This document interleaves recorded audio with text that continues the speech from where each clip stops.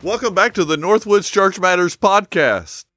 I am Bobby Pell, the lead pastor here at NorthWoods, and I am for the first time emceeing this wonderful podcast with my friend Matt Higgins as our special guest.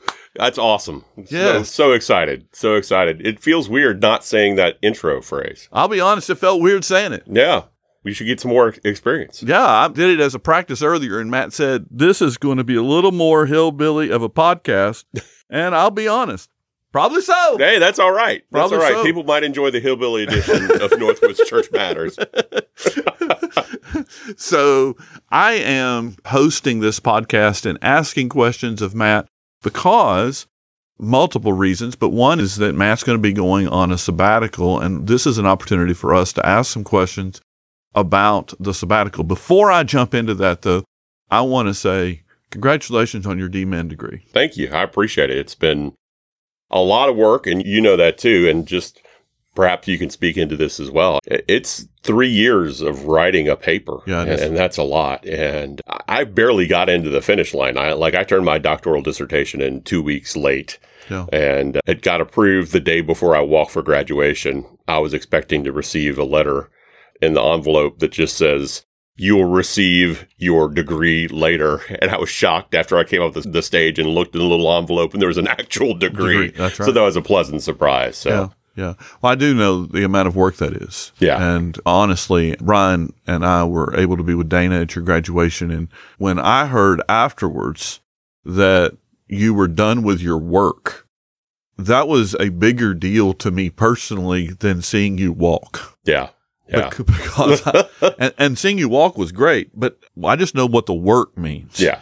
Because once you know I'm done with the work, I mean, there is a big sigh of relief. Yeah. One of the things Dr. Solomon said to me that I think was helpful on the seminary's view of things was he kept on saying, this is a representation of the Southern Baptist Theological Seminary, and they have to make sure that the research that's being conducted is good, and it's a good reflection of the seminary. Right. Because people are not only going to judge the person doing the dissertation, they're judging the work of the seminary, and people are going to be critical of the seminary because it's a seminary. Yeah. And so that is all to say, I'm thankful for them pouring in my lives and investing in my life, and I'm thankful for the Southern Seminary. It's been a good experience. Yeah, that's great. Matt, when did you start at NorthWoods? I started in summer of 2015. 2015. Yeah. Yeah, actually, that's actually months after I was voted on. Yeah. Because I was voted on around Easter of 15. People may not even know this. I came here as the family pastor. That's right. And served as family pastor until COVID-ish times, and then that's right. Switched over to worship pastors. And that's right. So I think I've been doing with the worship thing for about 3 years. That's right. It's been a journey. Yeah, I say that because the church enacted a sabbatical policy last year, and the sabbatical policy for the pastors of NorthWoods is once you have served for 7 years, you have the opportunity to receive a sabbatical. The church was kind enough last year that I was the first recipient of that policy and was able to take 2 months off. Mm-hmm. It was a benefit to me. From a tenure perspective, you're the next guy in line. Yeah. And you've been here, it'll be 9 years this summer. Yeah. And so you're the person who gets a sabbatical this year. Yeah. It's a big deal. Yeah. And I'm excited about it. I'm excited just I'm very thankful for just NorthWoods family, just in general. This has been a great home for our family since Gwen was about, I think, 9 years old. Yeah. And so she's grown up here, and she doesn't consider herself a Virginian anymore. She may not even consider herself a Hoosier. She's a child of nowhere, but this has just been a great place to serve. And we're thankful for our NorthWoods family and thankful for this opportunity to do sabbatical. It's great. Yeah, it's good. We're recording this on Monday, May the 20th. When does your sabbatical technically start? Actual Memorial Day. Okay. And so we'll be serving this Sunday for church. Will be my last worship service before sabbatical. And then June and July, all of the Sunday services will be led by Pastor Darren. He's going to do a great job. Mm-hmm. And then the last week of July, I come back in preparation for leading the first service in August. Mm-hmm. And so that's the time frame that I'll be away. Yeah, that's great. When you think of the idea of a sabbatical, it really is a blessing from the church to us because not every church does this. Oh, yeah. We are in the minority of churches. I am grateful for it. I believe that it's a benefit to the church as well as to the pastor who receives it. What do you think about the idea of a sabbatical? Yeah, I think obviously from my perspective is great, but there are churches out there that have a sort of hardness towards their pastors. Mm-hmm. I've served in those churches, volunteered in those churches before, where there's a lingering criticism of any pastor that's not working hard enough, which is often an unfair type of criticism because people have no idea what happens in the pastor's week from Monday through Saturday. There's just a lot of work and preparation that goes on in the pastor's life. I think people also don't understand sometimes how tethered to the church we are. That's right. We don't work normal schedules. Christmas time is a busy time of year. Easter time is a busy time of year.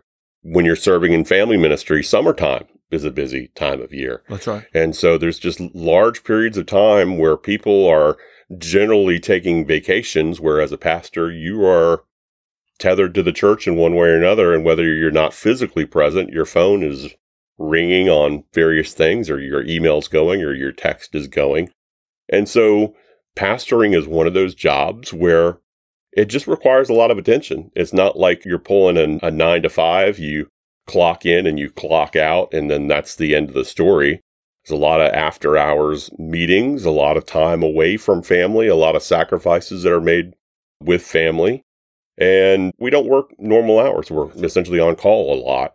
And so to have an intentional time where we are getting some rest is really important, including my time at Calvary Heights, which is my previous church. I mean, this has been 13 years of nonstop pastoral service, which I'm blessed with, and it's been good, but there's been lots of wear and tear on my family. So right, sure. Thankful for the time. Yeah.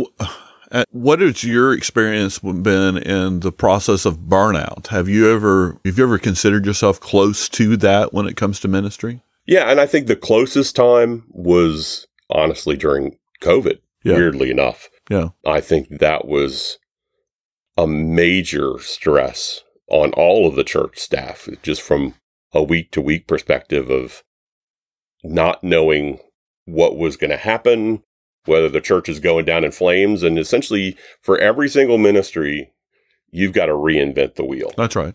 For that particular VBS. Yeah. Oh my goodness. The amount of work that went into that was crazy. Absurd. It was an absurd year of VBS. Yeah. And so it was a lot of work. And during that same time too, we transitioned from our previous worship pastor to me serving as a worship pastor. And so there was a lot of crazy stuff going on 2019, 2020 time frame. Took some toll on our family and took some toll on my personal mental health. And it's good to have some time to recharge. Sure. Yeah. What do you hope to accomplish during the sabbatical? Just spiritually, practically, what are you hoping to see happen? Yeah, I think the main thing is just to get untethered from church. Yeah, I think people will hear that. And so when I worked for the state convention from 2012 to 2015, I was able to go to work, come home, and be at home. Yeah. And I never knew what that was like. Yeah. Honestly, when you're not pastoring and you have like a normal job, mm-hmm. the normal job, when you leave, you leave. Yeah. And I don't think, for those of you who are listening, you're like untethered from church. We never can turn it off. No. And that's inherent. It's not evil. It's just the way it is. Yeah. And I think if you look at any of the terms for pastoring that are in the Bible, overseeing is a constant thing. That's right. Pastoring, shepherding the flock. That's right. Is certainly the shepherd. Back in the Old Testament times, they're sleeping with the sheep. They're always around the sheep. And that's right. That's really the pastor's experience. That's right. We care for you guys. Yes. If we're doing our job. That's right. We care for you guys. And so we're constantly thinking about how to help you grow and how to love on you guys, how to help with your problems, and how to speak the word of God into your life. And so to be able to unplug from that is just a blessing. Sure. And I don't know that people think about that enough. Yeah, right. In my life, the greatest criticisms that will come towards me are not from others. The greatest criticisms that will come towards me are from me. Yeah. Okay. So I receive some criticism. It is not unjust. I deserve it. Mm-hmm. But I will promise that every criticism I have ever received from another person, I take that and I will magnify it. Right. Because I'm hard on myself as a leader. Sure. And so I said this last year and this may not be your experience, but it took me 6 weeks before I ever felt as if I was untethered. Yeah. I remembered going home and saying to Amy, I feel different. Yeah. And her response was, it took you 6 weeks to feel different. And my hope for you is it'll happen a lot quicker than that. Right. But I think that the point of that being, it takes a bit to be able to decompress from being in it all the time. Yeah, I think I heard a podcast where it was talking about vacations and studies about vacations, that it often takes people, when they're on vacation, 2 full weeks to feel uncompressed from their work life. Yeah. And you think about that, how long is somebody's typical vacation? Yeah. Like less than a week. That's right. And so that people never really get uncompressed from their work situation, even in secular work. And so for us, it's different. I think spiritually and just family-wise, we're in a unique position. It's coming at a good time that we have a kid that's transitioning from the home to school. Yeah. And so she's going where? She's going to Clemson. Clemson University. And my dad is in mourning. I am currently wearing a Virginia Tech hat in honor of him. He's coming tomorrow. I've got to get my allegiances correct. And so he's sad but he's excited for her. But, I think he was hoping on Tech. So she's not a turkey. She's a tiger. So do y'all expect to do anything fun? Yeah. So we're going to take some time right off the bat. We're going to do some vacationing, see some of the big national parks in Utah, the Grand Canyon. And that thought process was intentional, is to go somewhere where we're away from that's good. The phone and away from distractions. That's great. So that'll enable us, number one, to be away from church, but also to intentionally be together. Yeah. And so this is the last hurrah. We could potentially have a kid that goes to Clemson and she just stays there. Yeah, that's right. So, that's which is great. That's your greatest hope for your child, is that you send them off and you kick them out of the nest, and they don't want to come back because they're successful. Yeah, and I think Zach mentioned that the goal is to shoot the arrow. Yeah. I think that's a very fair picture. What is there anything that, as you move towards the sabbatical, that you're expecting might be difficult? I think just unplugging is difficult. Yeah, I think you're worrying about this or that, or you have a random thought. It's almost like, did I leave the garage open or did I leave the stove on type of thoughts. Yeah. Where I've been on vacation before and I'm like, this certain thing comes to mind is, I better tell whoever is in charge of worship or in charge of the media booth in terms of this is something. And so you'll have those random thoughts like, it's Tuesday. This has got to happen on Tuesday. My rhythm of the week is pretty standard in terms of you and I talk about the sermon on Monday, and then I get music together on Monday and start practicing Tuesday and getting the band ready. And we have practice on Thursday. And then on Saturday, I come into work and make sure everything's ready for Sunday. And there is a natural wave of my life that there's a certain rhythm that happens. And it's going to be weird getting out of that rhythm. Yeah, that's right. Yeah. What is your family thinking about the sabbatical? I think that they're excited about it. And to some extent, I don't know that I think it's intentional that we haven't got it fully planned out. Yeah, right. That we're going to take vacation for 2 weeks, and then I'm going to a worship conference with Sovereign Grace Ministries out in Louisville, Kentucky, that should be fun. But the rest of the sabbatical, I've got zero plans. We'll probably go hang out with my parents some. Sure. But other than that, may tinker around some stuff around the house, but we'll probably visit some other churches and whatever the Lord brings. Yeah, no, that's good. Yeah. That's good. One of the things that I just sort of want to say to the church before we're done with this is thank you for how the church treats the pastors. Right. Once again, I believe that this is a blessing to the pastors in helping pastors recoup, move away from, if you would, issues of burnout. But I also believe that it is a blessing to the church. Mm-hmm. Because you want healthy pastors leading healthy churches. Yeah. Generally, unhealthy pastors do not lead healthy churches. Yeah. And so when the church makes decisions, any church makes decisions that they want their pastors to be spiritually healthy, mentally healthy, emotionally healthy, physically healthy, that's a win. Mm-hmm. That's a win. And I believe that decision is a wise one. I had a sabbatical last year. You're having it this year. Next year, it's not because of we're doing this on an annual basis. It's every 7 years. And in your case, it's been 9. Yeah. But every 7 years, someone deserves and receives a sabbatical policy. And next year, I believe it's Darren. Yeah. And, should be. And he fulfills the rights for that. I just want to say to the congregation, thank you for allowing us to have this gift. Yeah, this may be some inside baseball, but I don't know if you've experienced this. Every pastor that I've talked to outside of the church that they ask about the sabbatical, their response is, how can I get that in my church? Yeah, that's right. Because this is a pretty rare thing that we're a part of a church that cares for its pastors this way. And so definitely thank you to the church for caring for us this way.